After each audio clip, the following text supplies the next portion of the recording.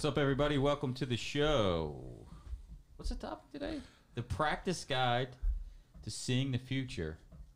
What in the hell does that mean? Yeah, hey, why not? It's just, the process of how do we think about stuff? Are there shortcuts? Right? So when we're looking at the stuff that goes on in our business and the stuff that goes on in the world, how do we see well, here's the obvious result, right? The kind of the checkers analogy. So what's the next step? What's the first consequence? But more importantly for us and in any business, what's the second or third consequence? That's what we need to know so we can see. It's almost like seeing into the future. So that was the idea of the practical guide. So just remember this question, right? If you check out and you don't remember any of the rest of the show, a good question to ask yourself about anything is ask this question. And then what? And then what happens? And then what happens? And you'll start to see, hey, well, I see the obvious result, but what happens next, right? So you got guys like Ray Dalio writing books, and he calls it the second and third order impact. The most effective, successful business guys are looking at the consequences downstream and trying to make a decision today based on that ahead of everybody else. What do you think of that? I think I think legit my phone I had for a while, it was like, let's see if it's still there, but it cut off. It was like, the focus on 3 to 5 years, because most people don't think that way. The decisions you make now are going to affect you in 3 to 5 years from now. So think of it that way. And, you read about, planning. So most people plan week out or month out. The next level up people, millionaires might think out, quarterly. And billionaires think out like annually. They're Decades. already, they're thinking on an annual basis or that further out. So I think that makes a lot of sense to look at some of the consequences or things that are going to happen in the future. But with that, let's say hello to everybody in the crowd here joining us. A couple people we got on here: Nick, Charlotte, Mark, Fox. What's up? Show sponsor none other than Virtue Health. Go ahead and check us out. New site rolled out. 3-4 step easy simple process. Virtue Health. Check us out, virtuealliance.com, and look out for that broker flywheel coming to you soon. Practice guide to seeing the future. What do you got, Craig? Yeah, so we'll start off with some easy examples, and we want this to be interactive. So once you kind of get the hang of it, we want you guys to interact with the obvious healthcare related futures. So let's look at electric vehicles, right? We all know Tesla. Tesla's trading at something like, what is it? Like 1,200 times revenue, not earnings, right? They've had 2 quarters of earnings in their history, like 1,200 times revenue. I mean, irrational exuberance comes to mind.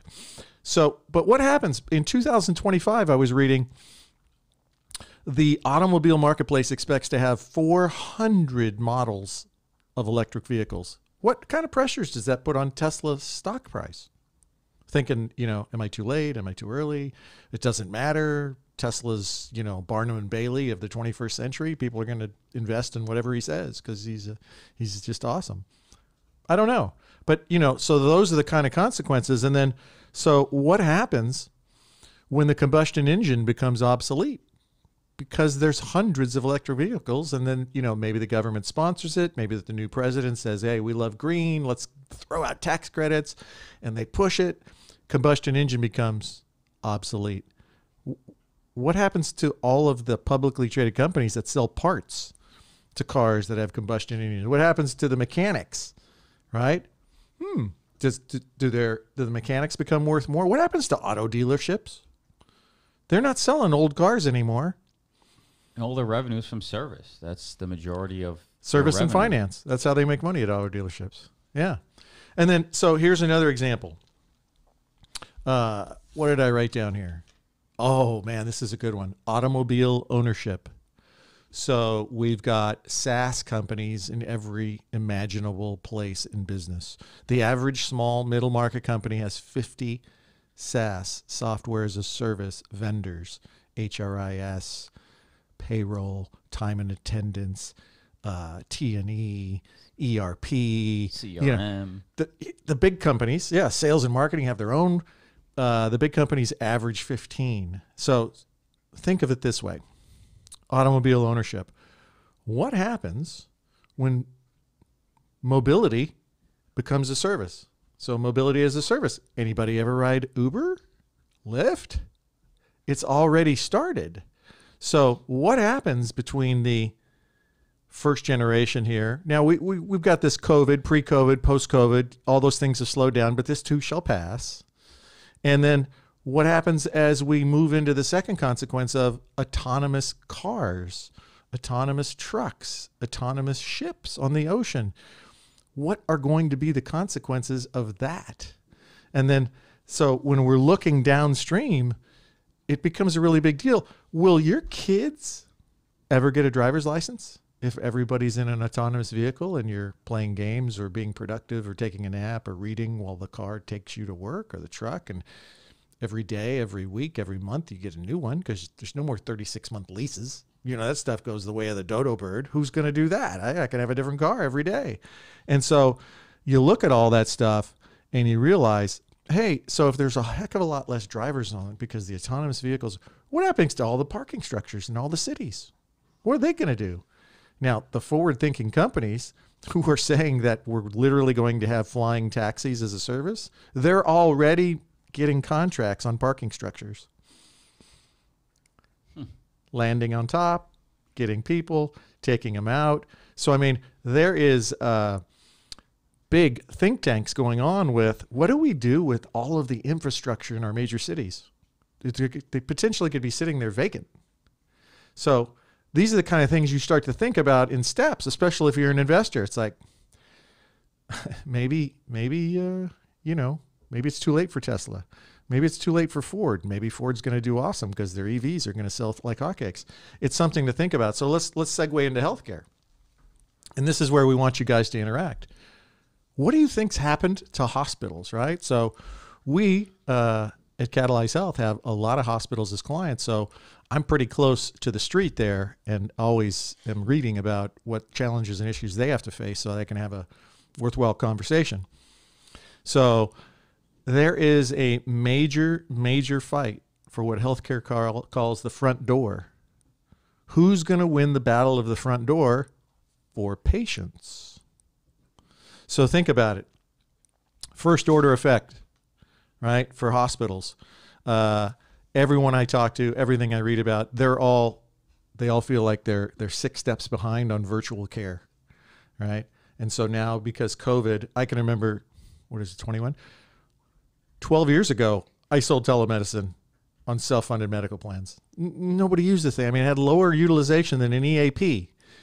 And the industry was resistant to use it, and employees were resistant. It was like, that's a new behavior. I like the way I've always done it, the idea of calling. And now COVID's accelerated this stuff 5 years, 10 years.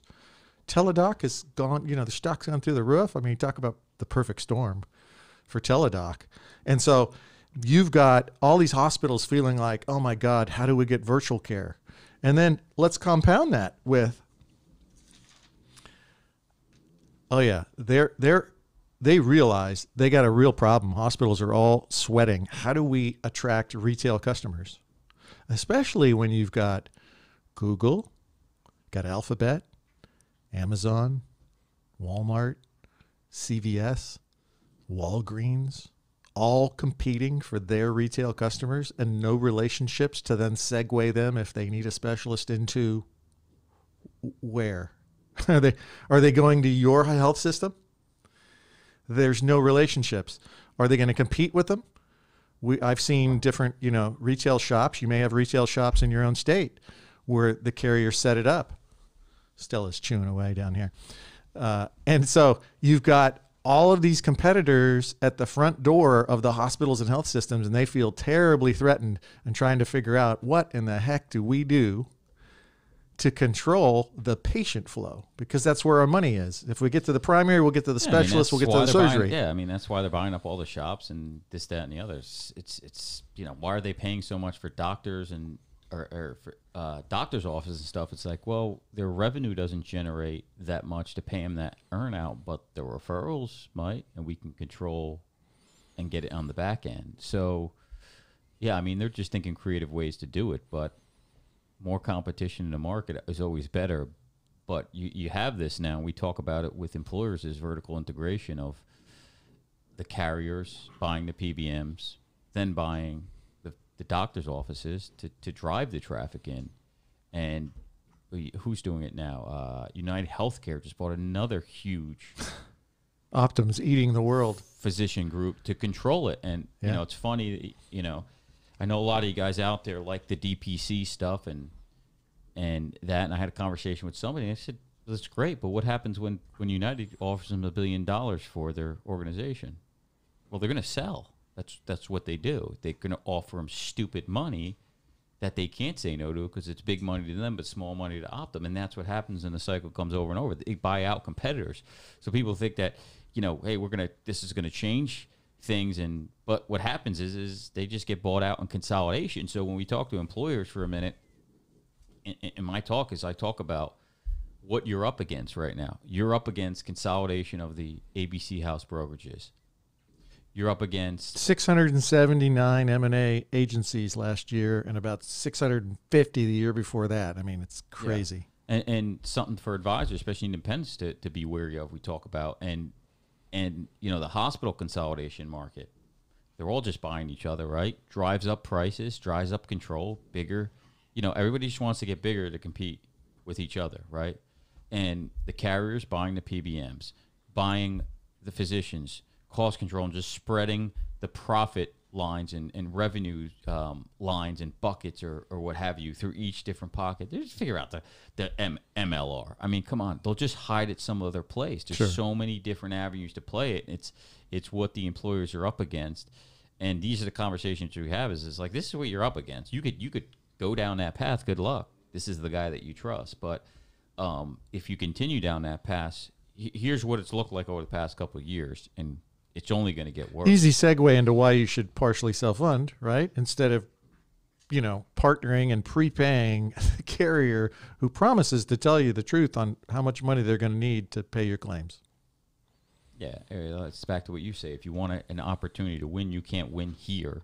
So no way. For those employers that want to start winning, have a tighter margin, need to do something, they've got to get away from the traditional market. And we talk about what virtue is realignment first. Realignment, regroup, rethink, refocus. But the realignment is you have to align yourself with partners that have the same interest as you going forward. If there's any conflict whatsoever, it's just not going to work. And all those parties that they're partnered with now, everything's against them, right? And I tell the story of, you know, they have the name brand and they're big and they're bad. But it's like, you know, I learned from Mark. It's like you look at McDonald's. Who sells the most hamburgers? Yeah. McDonald's. Does that mean it's a good hamburger? Hell no. It just means that they know how to process a hamburger speed to the window faster than anybody, right? Speed. Reminds me of the big box chain store brokerages. They're good at managing benefits and the speed and the process down, but they don't lower your healthcare costs, just like McDonald's don't make a good hamburger. I mean, for crying out loud, they made a movie about it. Yeah. That basically tells you can die from eating too much McDonald's, and yet they still sell more hamburgers than anybody. So, you know, that's what you're up against. Yeah, you made a good point. I mean, you're a healthcare consultant or you're a healthcare manager. A lot of you are competing against the buyer who buys and likes their relationship with their healthcare manager. And that's a tough thing to beat up if they like their manager. And so, you know, if you want a shot at winning, being a consultant and being able to tell these stories and have conversations with them about how the game's rigged against them is obviously going to benefit you, right? So think about and comment, you know, what are some of these consequences that you guys see?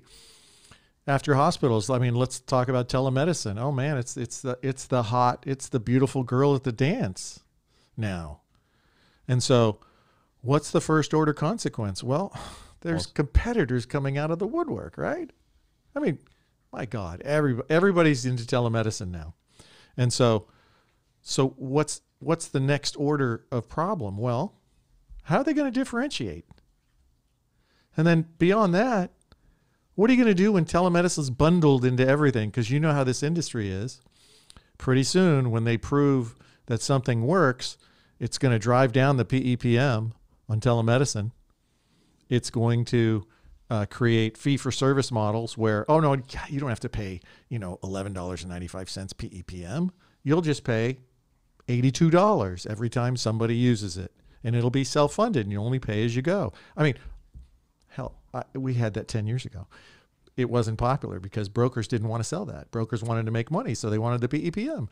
But as these things mature and accelerate so fast, so much quicker than they used to, I think telemedicine is going to be one of those things. It's going to be, the margin is going to continually, it's going to shrink in short order. It may have a real blow up right now because of COVID, or to the extent that they keep creating an annual COVID, who knows?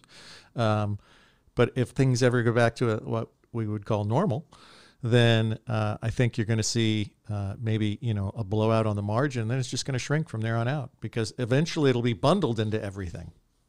Hey, and when you do this, you get this ID card, you're going to have telemedicine in there. I think Blue Cross in California has been doing it for 2 years already. It's like, oh, it's already in your rate. How do you sell, $9.95 a month, when it's already in the carrier's rate? See, I mean, they have so much money and can scale so fast, and they own 55, 60% of all the physicians.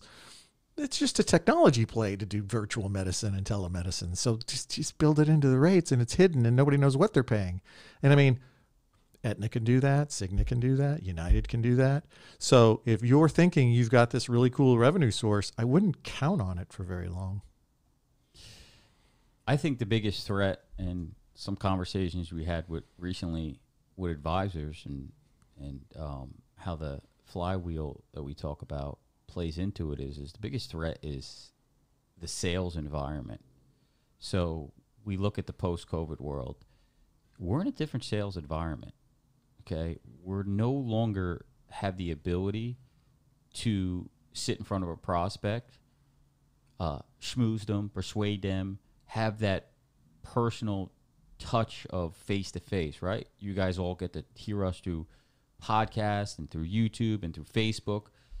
But there's nothing like face-to-face. There's nothing like having the high-stakes advising event. There's not replacing that. So we're now at a disadvantage of the sales environment, which we were good at and had the advantage on, right? We understood how to do it, how to build relationships. It's been taken away from us. The question becomes is, how long until it goes back to that? Or, even worse, does it go back to that? Because let's think about this for a second. Let's think about this. If I'm an employer and I'm now meeting with vendors over Zoom, and I like it, it's less, scary or intimidating. Well, why wouldn't I just continue to do them over Zoom? No, don't come in. We'll do it over Zoom. I don't want you coming to my office. I don't want to kick you out. I don't want to deal with you. It makes it harder for me to get rid of you. I don't have to look you in the eye and say no because I don't even have to turn my camera on. Yeah, so will they even allow us to come back in? Number one. Number two, do employers even go back to their office? How many companies are now going 100% virtual? Google, Facebook, Oracle. All these companies have now said, stay home, work from home. Yeah. Do they start hiring now virtually and open up their talent pool and go, this is great. We can hire a talent pool across the country versus based on locale. So maybe that CFO. Or across the globe, and they don't need H-1 visas for the workers because they can just work from Bangladesh or wherever. Hey, think about that. That saves them a fortune. We're interviewing somebody from Malaysia who's a superior talent, works with my brother in Japan, and he's like, if I told you what they made, you'd die, and they'll probably run over American workers. So, who knows where that person's going to be? It just opens up more opportunities for the employer. Now, for us, it's not a good thing because that CFO, that CEO that we want to get in front of, we now have to sell in a different environment, the virtual environment. And those that are behind, we're behind. Look, we had edge because we were doing some over Zoom. Ours has been virtual. We've been doing this show. We're doing video. We had a very competitive advantage over people, which was great for us.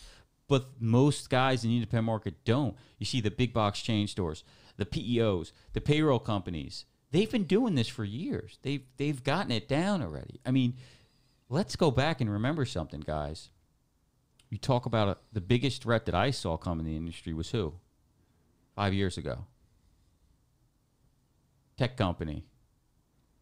All right, Zenefits. Who remembers Zenefits? SaaS company that came in and goes, look at this fat industry of fat people making more money than they should be making, and they're not very good, and they don't know how to market, they don't know how to sell, they don't know how to run meetings, they don't know how to do any of that. They did the whole thing virtually with a sales model because our models, I'm reading and realizing, we're so far behind. We couldn't compete with them. If we had to compete with those SaaS people, we would be destroyed. And what happens next if these people now come into an environment where it's accepted? It wasn't accepted before, right? Right. But now the environment has changed. I haven't seen my broker in a year. I haven't seen my broker in 18 months. Well, it doesn't matter anymore. He doesn't need to be here. He can be virtual, right? And it still works. So you're now at threat of these outside parties. So how do we combat that? We have to learn the sales system, the track record, what steps we need to take, the process. And a lot of us are behind. So selling is now changed and has been disrupted dramatically, okay? So what's the net effect of this, right? What are the consequences of this, right? We're doing a virtual environment now, but is it going to be there forever? So what are you doing to make changes to this environment? Yeah, and that's not only front facing for you and the client, but what about open enrollment? What about employees? You know, maybe you guys need to learn about chatbots and AI, and all sorts of solutions using technology to scale everything, especially customer service, because that's what the big companies are doing. That's how they leverage. They use technology to scale everything that can be scaled. And that makes you obsolete because it's not an 8 to 5. It's not a 8 to 6 p.m. It's 24/7, 365. The chatbot will answer 90% of the questions that people ask virtually. And oh, by the way, by 2025, 76% of the workforce in America will be millennials. So when you take millennials and then you add Gen Z digitals below them, obviously the super majority of the workers in the workplace, and guess what they don't do? They don't read open enrollment guides. They want it in video. They want it in digital. They don't talk on the phone. They ask their peers. They're not going to want to meet in person. They're going to check you out. They're going to check you out and research you online. Oh, wait, there's nothing about you online? Or you can't do virtual open enrollment. Now, I'm guessing that most everybody had to learn how to do that this year, but I'm sure there's still some guys who are resistant to use that tech thing. You have to, or you will be obsolete in 3 years. I mean, you're going to have to figure out a solution because it's not going to be the same. I mean, you just look at when Microsoft says, hey, we got, 800,000 employees. We don't think we need to have you come to the office. Like, what? That's really, really big news. Yeah, you had Goldman Sachs that said, we were still able to hit our numbers this year. You told me that, right? We already hit our numbers this year. Well, we don't need to be in expensive New York City. Let's all go down to Florida, no state tax. We don't need to be here. Best example I can think of. Think about the consequences of this. Disney theme parks. We've all been to Disney, right? I mean, the team that wins the Super Bowl, the MVP at the end of by the time they leave the television show, the MVP of the Super Bowl says, I'm going to Disney World. Right? I mean, that's what a big deal it is. They're closed all over the globe. It's 24% of the revenue of Disney, and they're closed. Wouldn't you expect that to be an enormous impact, sphincter pucker on their financials? They had a record year. Well, how the hell did they do that? Because they opened Disney Plus, digital entertainment. They expected that by 2025, they'd have approximately, maybe, at the high end, 64 million subscribers. In 2020, they got 84 million subscribers because of COVID and had a record year. And it didn't matter that the theme parks were closed. Guys, the acceleration and the rate of change is happening so fast that we have to fight remaining relevant in the retail brokerage business. Yeah, I mean, you got to spend some time to think about looking towards the future, and that's what I thought about with with selling and marketing now, and studying some new things, and studying the SaaS model, and realizing, holy shit, these guys. It's no wonder these guys scale and grow billion-dollar valuation companies so in 6 quickly. months. Yeah. Because they actually know what they're doing from a sales and prospecting standpoint, and we don't have a clue. We don't have a clue. I mean, I look back at what we were doing, and we were just cold calling with no emails, with no cadences, with no strategic outreach process and classification of leads and steps and The structure. stuff that we're working to now with the marketing. But it's just mind-boggling how far behind we are. So open yourselves up and look at, okay, great.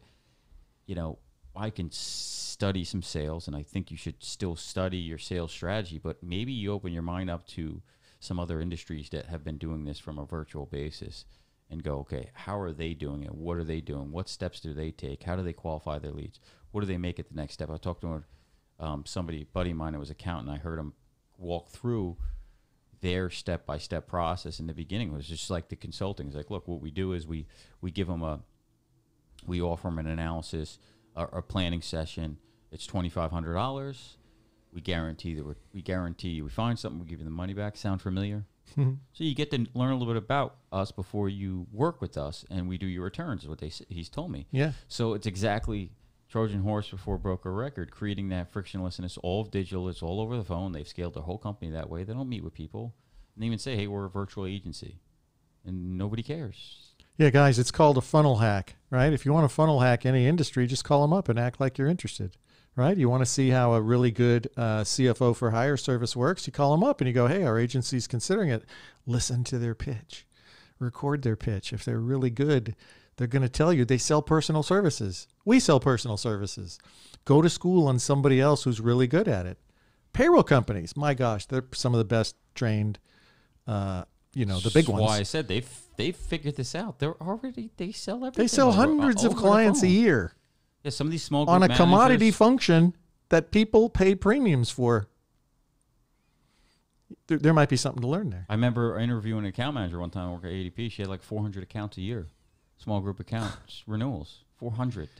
Nobody talks to 400 people a year in our business. New people? No. It's like, so, like I said, these are the competitors. If Zenovitz came in now, it would be it's a pretty big threat. And, we're going to see as these times change what the employer wants, because as an independent, think about this for a second, and I always go back to, competing with the ABC houses is, we're going to give you this away for free. We're going to give you that. We got our 5-inch capabilities binders. We got our PharmD, our 8 people in the meeting.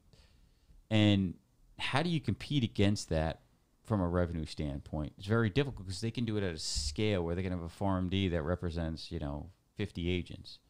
Whereas as independent, you're not going to do that. Not to say it brings value. It just appears good. It's just another shiny object that people buy and it appears well. So they're going to be making investments in technology to give these employers now. Maybe they didn't know what they actually wanted and needed. And now they're in a position where they're seeing it because of the new world. It's now going to be an expectation. So how do you combat? And the way we've always combated is with outcomes, right? Taking into strategies and solutions where you can actually deliver results and outcomes and lower their healthcare costs, because the big guys say they could do it, they just don't do it. It's not their business model, and I get it, and that's fine. Yeah. Just not their business model. So you've got to have the ability to be able to do that. So generate opportunities, have a sales process down, have the solutions to provide to get the outcomes and retain and constant educate. They're going to want constant education now, okay, because they're getting it from everywhere else. Yeah, let me share with you, because I asked one of the big three, actually one of the big two. I said, so I'm really curious. Might be something you guys want to use. I'm really curious what the new initiatives are for your organization. Right? It's 2021. We've COVIDed everybody to death in 2020. And so, like healthcare brokers, advisors, and consultants do, they were figuring out another angle that had nothing to do with controlling the frequency and severity of claims. Gee, how funny. It was adding to the menu of resources that we can bring to the table with our giant organization, right? But it was actually a good idea. And it was, and so I'm going to share it with you guys because you can decide to do something with it or not in your market, at your size groups that you talk to, but it was all about leave of absence. Like, we're really focused on PTO, paid time off, and LOA. And, a lot of employees want to go on vacations, but there's no place to go. You can't fly anywhere. So what are we going to do for our employees? Right? Or just more flexibility in how they design PTO because people need fractional days off because of childcare. It's such a mess. The kids can't go to school. And so they're coming up with ideas on how to design a more user-friendly paid time off and leave of absence rules and policies. So to the extent that you can research that, go to school on whatever the heck these organizations produce, and then sell it to the small and mid-markets that you have as your clients, it might help you. So I'm just sharing that story with you to reinforce, what do the big box do? Look for another avenue other than giving great healthcare claims avoidance advice. Yep, shocker. Mark Fox says, how long do you think healthcare will remain overpriced? Once we fix healthcare, we have worked ourselves out of a job. I give it 15 years. It's a good question. Yeah. As long as they have the lobbying power that they do, and our political system allows lobbyists to lobby, I'd say never. It's never going to stop. You just saw what happened with the election and the corruption and the hypocrisy. And come on. Oh, that's a nice segue. So one of the last items, that I wrote down was, okay, so what are the consequences of Biden now being the president? What's his agenda? Right? Well, hell, he advertised Medicare for 60-year-olds. Okay, so it sounds innocuous. Medicare, it's 60, they're old anyways, right? Throw them out. It's American culture, right? Use it, throw it out. Wouldn't be bad. But if you're an insurance carrier, if you're a BUCA and you go, wait a minute, that's 16% of our enrollment, and they have a disproportionately high premium charge in the individual and small group market, we're not letting that money go. But if we're going to be forced to take 250% less revenue because of Medicare reimbursements, well, what are we going to do to the commercial payers? I don't know. What do you think they're going to do? Is that going to be inflationary on commercial rates? Are they going to cost shift like they've always done for the last 30 years? Interesting question. Hospitals are going to charge more, so you just make it back. The hospital lose money on Medicare side. They got a bill on the commercial side. And commercial side, the cost of the commercial insurance is going to be more money to the individual. So, like most government intervention, it's going to sound good. It'll be well intentioned, but the consequences will normally be not what they anticipated. It's going to sound good, and it's going to kill 150 million people in commercial products that are under 60. As if we're not being killed already. Yeah, you ain't kidding. What else you got? Well, that's really it. Final thoughts. I think we'll try to get Seth on, right? Because Seth is a professional pontificator, and see what he thinks about Biden care. He's going on television all the time. Yeah, he can give us the latest update maybe next week on all of the positions that the Biden White House has advertised, I guess. Yeah, and if you're listening on the podcast, check us out every Thursday on the live stream on YouTube, on Facebook, and check us out, virtuealliance.com. Guys, we will see you next week, same place, same time. Peace, guys. Be good. Keep prospecting.